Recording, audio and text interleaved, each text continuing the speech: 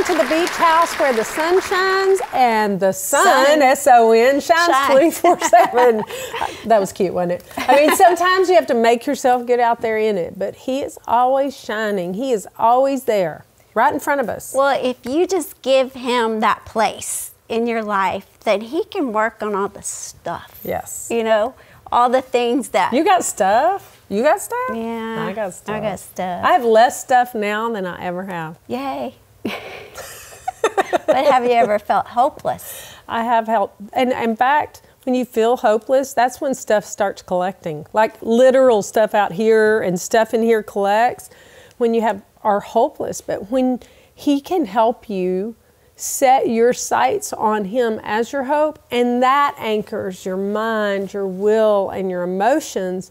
I mean, I hope we get to some of it today, because that's the thing he's been working in me lately, is recognizing some hidden hopelessness. You may think, well, I have faith, I'm not hopeless. You can have faith and not hope, and your faith is ineffective.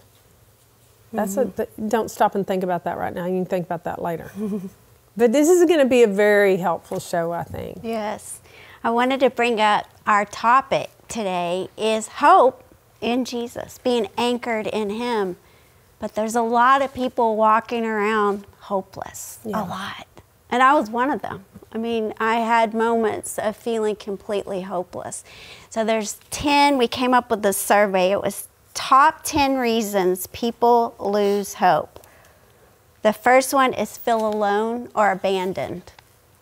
I felt there, and you don't always know you're feeling it. I had a abandonment issue, and I didn't even know it until the Lord showed me. Right. But it created behaviors and thoughts and developed habits and lifestyle that was anchored in that, in places in my heart that were not anchored in Jesus. And he just showed you that just a few years ago. I mean, it wasn't that long ago. You like to say it was years ago. One day I'll be able to say that. But you didn't know to identify it as part of that abandonment. No, because I thought, I've had a great childhood. Here's the thing, you can have a great everything, but we've got a horrible devil who, Satan is against us. And he's our enemy, and he's the one that plants evil thoughts that turn into hopelessness. And that's what happened to me. I was 3. It wasn't a horrible, I mean, it was in an accident, in a car wreck, but it wasn't someone mistreating me. Satan turned that, and the Lord had to show me that. But he can show you. He'll remove the things that cause hopelessness. Right. Okay, life seems out of control. And so you can't get a handle on everything. Man, sometimes you feel like that. I've felt like that recently. Just so much to do. And as mature as you may feel like you are, there are times when everything around you, it just gets to be too much. And so you begin to think, I can't do that. Third one, don't see a purpose for life. Just existing with no purpose. Number 4, grieving a loss. Grieving a loss. That's a big deal.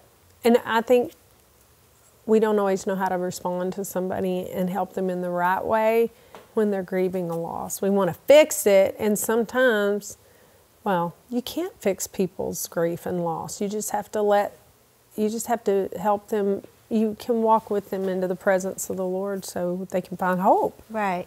Because there's hope in him for any situation and circumstance. That's good. 5th one, don't feel they have what they need. Feel hopeless when you don't have what you need. What, like? Probably money, finances. Probably a lot. Yeah. Money, husband, wife, everybody think, oh, I'll have no hope because I don't have that's a big deal for people. Or, you know, I'm single. I think we've walked through that where we're now, you know, in our 50s and single, and had to realize that that's okay. Well, it's not where we expected to be at our age, single, but I'm not hopeless. It's where we are. Yeah. And being able to go, okay, it's where I am. Set my hope on him, and he fixes it. Right. Yeah, that's good. Okay, here's number 6. that they've done something wrong, they have shame and regret, and it plagues them. So I just keep... Been there. If this is the first time you've tuned into our show, go back. YouTube it. You'll find a lot. You can probably watch almost every show and find something about that on there, because the Lord has walked us through so many things. But you know what? He's still showing me stuff. Mm-hmm. You know what? I recently saw? That even though I dealt with shame, dealt with the root of it, I began to see how it sounds like, what shame sounds like it, and I started to see, oh, that's shame. It has a sound to it, like in a feeling, like your emotions sort of rise up. And when maybe you're in a situation where you're trying to say something and everybody's looking at you like, are you crazy? Or they're not listening, or someone shames you about your weight or what you're eating, or you're not exercising, or you've got a dirty house. And that feeling of not wanting to share, that feeling of not being open to give yourself be vulnerable, that is shame. So even though you may have dealt with the root, sometimes that feeling comes back of I'm not enough. Mm-hmm.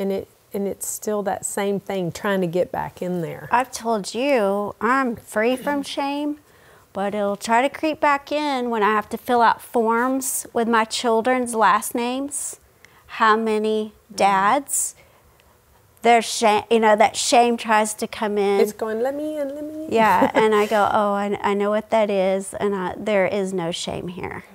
I've started to realize that you can start recognizing shame just by what your physical body does too, how you go.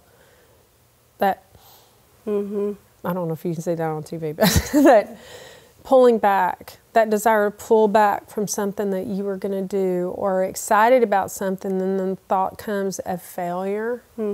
That's rooted in shame.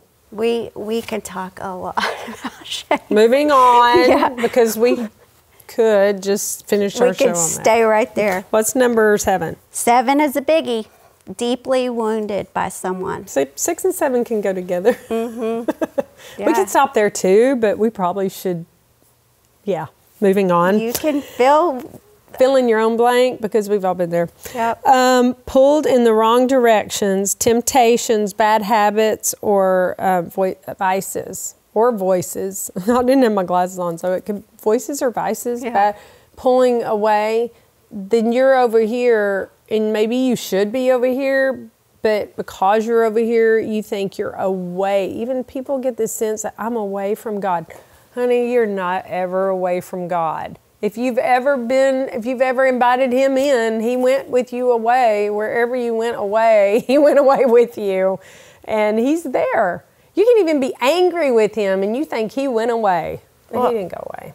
For me, when I've gone in a wrong direction in my life, and I knew I messed up, that hopeless feeling could come. Instead of just getting forgiveness, getting right back on track, I would wallow in that hopelessness, like I never get it right. I always mess up. Where's the Lord in all this? Right. Where are you, God? Right. But when you're anchored in hope, then when you mess up and you get off on a wrong direction, you just get back up. And keep going. I kind of see this too as I love analogies, word pictures. But when you're anchored and the current's going this way, maybe you get down a wrong stream, but you're anchored upstream at the right place. Man, it's just turning around, and maybe it's a little work pulling back all the way in, but you're anchored back over here, so you're not going very far. And with the Lord, like you said, when you go the wrong, if this is the Lord and this is you, Emily does this to me. She said, you mean like if this is this and this is this? I'm like, I want to do the analogy. This is the Lord and this is you, and you're with Him and you turn away. That's why the Word says that when anyone turns to the Lord, the veil is removed. I mean, you just can't see Him. He's just been with you, but He's right here behind you. When you turn to the Lord, there's freedom there where the Lord is freedom. And that's why you think you came back, but you just turned back around. He's there. That's good. When you said that anchored in hope, I pictured, you know, it's secured by a chain. Just hold the chain and pull yourself back to that. When you get tired, just stop pulling and just sit and hold the chain. Yeah. Keep facing him. Because the chain is connected to hope, and hope is Jesus. And actually, just to take this analogy one step further, sorry I have to do it. Go with your analogy. All you have to do is turn around. He's pulling. He's drawing you. He's drawing you in. You just have to turn around and see his face. And you just suck right into that beautiful face of love, hope. I got this. I've got you. No worries. Just right here, sweetie. Keep it right here. Have you ever walked your kids through something fearful and you're like, honey, just look at my eyes. Just look at my eyes right here. I got you. That's all. It is that simple. Oh, I love him. Yep. I love him. Number 9. We'll get through these, but they're all so good. Hounded by fear. Hounded. Hounded by fear. Has that been ever in your life like that? Well, I don't think I'm a fearful person by nature. Like, things don't scare me. But their insecurity is rooted in fear. So I would always say, I'm not a fearful person, but I was a very insecure person. And that's fear. And again, it causes no hope when you go with the insecurity instead of being grounded and rooted and anchored in him. Then that's so where the fear comes. Last one. When everything around you looks like defeat, looks like you're not going to win, looks like you're defeated, people get hopeless because they look at this. I mean, everything we've said, really, the answer is look at Jesus instead, but everything around them is saying you're not going to make it, and they look at that instead of at the hope. Yes. Job 8:13 says, those who forgot God have no hope. So when he's out of the picture in your life and you're trying to figure this out on your own, then there's no hope. I mean, you're hopeless. But again, it's being anchored in him. Your soul, it says your soul anchored. That's your mind, your will, and emotions anchored in him. Hope's going to come, but it's in fellowship and union with him. So I think, tell me if you think this is true too. I think I would say to you, if any of those things that we read struck a bell, then and you don't have to be hopeless in every area. It could just be one, but guess where Satan will attack you? It's in that area. He wants to attack you where you don't have your eyes set on Jesus. I mean, I think recently I went through this season where I realized it's way easier for me to believe God for something that's super hard and absolutely undoable for me. When I walked through, Jeannie was in a car wreck, and she actually they had to get her back, come back to life, and then Lindsay had meningitis and she was dying. That to me, that bubble of hope that I had my eyes I knew he wouldn't fail me. I knew he was my hope right in front of my face, and walking in faith was really wasn't hard. But if you want to talk about my this needs cleaning or accomplishing this hard task that seems hard in the natural, like your taxes or getting overcoming debt or something like that, might feel like that's something I have to fix. I had such a hopelessness there, but not over here. I mean, I'm glad it was not the other way around, but now God's dealing with me about the natural side of things. I don't have to be all that on that either. I just have to let him be my hope, and he'll walk through it with me, because all of what I was going to ask you to see if you think this is right, if you have hopelessness, you're anchored to something else. Right. So I think you could listen today and begin to just let the Lord prick your thinking and let you recognize what that anchor is. Yeah, what am I anchored to? Ask yourself, ask him, what am I anchored to? I mean, what are some of the things that you could be anchored to that would be the wrong thing, that are big in people's lives? You can be going after money, can be something you're anchored to that drive for money or a relationship or having the perfect body. You can be anchored in, trying to be successful, and that's where your identity comes in success. And we don't realize that, but that's where our identity comes in being anchored to the wrong thing. You know what? I think even a lot of people that are watching our show maybe have, you may be watching us for the first time, never even heard of our names. So I'm Kellie, this is Jerri. Hi. But some people, Emily goes, "Are you famous?" I'm like, maybe to a group of people. There's a group of people. But our dads are preachers, our moms are preachers, and so there are people who know our name. Not that that matters, but there's people that have listened to our parents like we have. We've watched them teach the Word, and the Word works. So sometimes, though, you can think, well, I'm not hopeless. I'm standing in faith for that. I'm believing for that. But I remember one day I was praying, and the Lord started talking to me. He said, "You have fear." And I was like, "Fear? I don't have fear." And he goes, "You have fear about this, about this, about this." And he named like 6 things. And I'm like, that was my prayer list. But apparently, I thought it was my prayer and faith list, but because I wasn't anchored in my hope, it was just my fear list.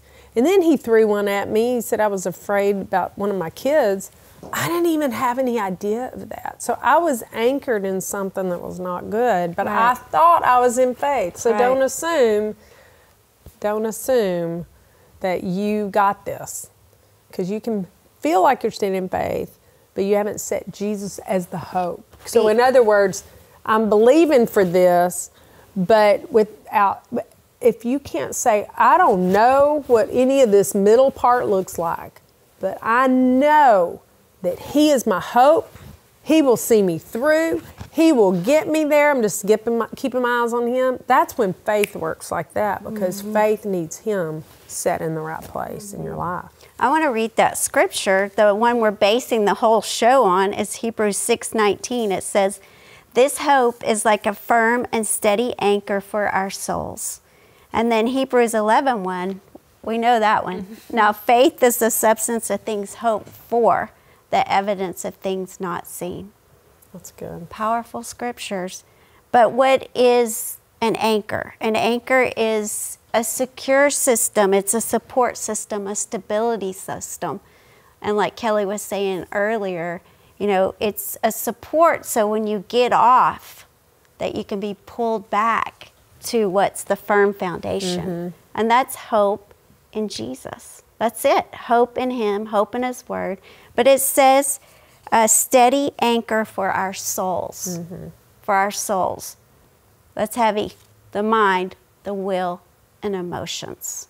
That you're anchored and you're steadied in your mind, because they'll play games with you, tricks with you. They're fickle. Feelings are fickle. They're all over the place. But when you're firm and steady and you're anchored in hope, then you're not moved by what's going on around you, what's happening in your life. That hopeless feeling will leave when you're anchored to hope. And we're not talking about your sister is the vision board queen. Terry Savelle Foy, look her up online, because she's awesome, and she'll teach you how to put that vision in front of you and keep that thing. That gets out in your imagination, and God will use that to put that picture of that thing in your heart. But we're not talking about, I hope for that thing. I have hope, I have vision, I'm putting it on my vision board. It's good, but it doesn't replace. That really doesn't anchor your mind, will, and your emotions. And sometimes the vision board can be the very thing that you're wrongly anchored to that thing. Instead of, this is talking about anchoring to Him as the hope of ever having that thing. And so I thought, I've done that too many times. I think, I have hope, but just because I saw a picture and kept the picture in my heart, but He was not the hope, because He's the one that anchors your mind and says, no, he's got this. He's got that picture on my vision board. Mind, will, emotions steady. And that's the area that Satan defeats you in. You need both, but he's the most important ingredient. Yes, and there's a difference in hope and wishful thinking. You know, you can really wish for something, and people think that's what hope is. But there's a hope that can be grounded and anchored in Him. Again, when it doesn't look like anything is happening or changing in your life, it's not just a wishful thinking. There's faith mixed with that hope. Faith and hope go hand in hand. You can't have one. You can't really have one without the other. Yes. But you know what I love about the Lord is one of the ways that He ministers to us, the Lord Jesus, is when you set Him as your hope and you're looking at Him, what's He going to be doing? I know in any trouble like this, or that I've been looking at Him over, I'm looking at His face, like I'm looking at you right now, and He's saying to me, it's going to be okay. You can't hear that if you're not looking at Him. He's going, Kellie, He's giving me faith, because faith comes by hearing, and hearing by the Word of God. And if Him saying to me, it's going to be okay, is not the Word of God, it's not just the written Word that you can see when He's your hope, because you'll hear Him say, this is going to be all right. Here's what I want you to do first. Here's what I want you to stand on. Here's what I want you to do in a practical nature. And here's what you're going to see. I mean, He will minister those things to your heart. And that's not just a written word, which is awesome. It becomes a rhema. And even the word that you're reading in your Bible, when you're looking at Him, it's like you're reading that in His presence. It comes alive as a rhema. Yes. That word means the spoken word. So if you have the written word and the spoken word, that's how He brings faith when you have hope. That's so good. good. You can't have one without the other. And in Psalm 27:14, can I read that? Yeah. In the Passion, it says, don't give up. Don't be impatient. Be entwined as one with the Lord. This is what we're talking about today. Be brave and courageous and never lose hope. Yes, keep on waiting, for He will never disappoint you. I love that. We love the Passion Bible. So whatever it is you're believing God for today, either marriage restoration, or finances, or a child that's gone away and right now you're just not seeing any hope for change, well, you're going to have to mix your faith with that hope. And again, not a wishful thinking, oh, I hope it gets better, I'm wishing it would get better. But faith sees the end result. Faith is looking out here going, nope, I'm anchored to hope, and my child is coming home. Yeah. My marriage is going to be restored, or the finances I need are coming in Jesus' name. And you're anchored to that, and you won't waver. You know, when you're anchored to the right thing, then you're not going to drift very far from the truth. You're going to stay anchored right to what Jesus says about that situation in your life. It's a powerful thing. And hopelessness leaves. Yes. When you're anchored. But you know, I think one of the things that stops people from attacking hopelessness is not knowing it's there. Now, we have heard this our whole lives. Our whole lives. I am past my middle 50s. Thank you very much. And but you know what? Just recently, the Lord showed me a hopelessness that was living inside of me. And it went back to this idea that I mentioned. It was either on this show or another show. I mentioned about if something looks too hard, was that today? If something looks too hard, you think, I can't do that. And when you think, I can't do that, or that's hard, this idea that everything has to be simple or easy is wrong. There are challenging things. And sometimes I was thinking back when I started realizing this to a time when I came up on something hard, and I backed away on the inside because I thought, I can't do that.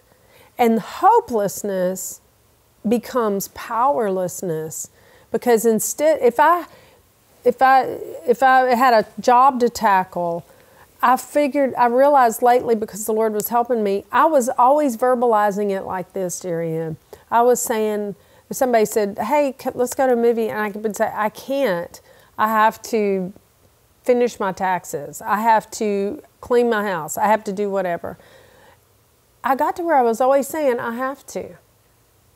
And the Lord showed me that the other day. And I began to say, no, I am going to do such and such. Or I choose. I wasn't choosing because I had a powerlessness. Like somebody has to make me do that. I'm like, who's the invisible man making me? Who's the invisible person making me get something done? It's because I didn't have any hope. I don't know if that makes sense, but if you're in that situation, you'll know what I'm talking about. It creates a powerlessness to move forward. But He's our hope to move forward. Yes. So that's my challenge to you today. Recognize. And it may be like me, you might be so deep that you're not recognizing the behavior. Let the Lord show you where you're looking at something else. If you're having a problem with it in your mind, will, and emotions, you're not anchored. So that's an easy place to recognize. But He's here. He's right with you. He hasn't left you. And you know what? Maybe He's not there with you. So here's what I want you to do. I want you to say, Jesus, come into my heart, take my life, and do something with it. I set you as my hope in Jesus' name. Now, that's taken care of.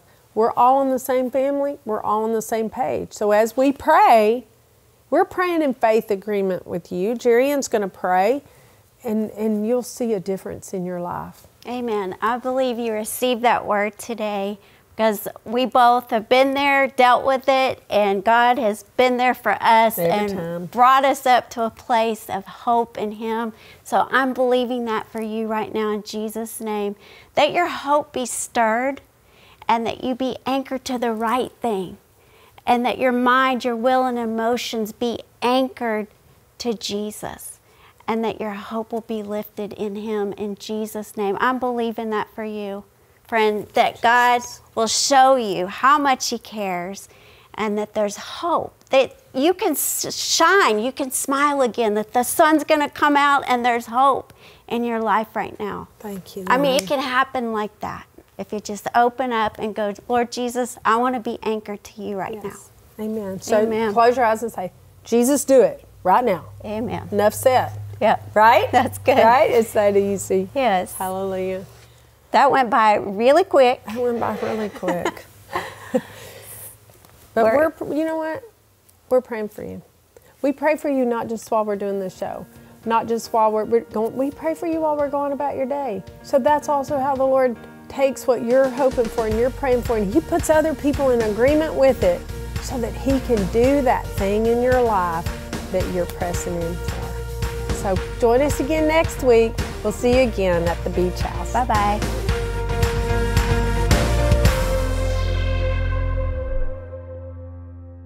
Free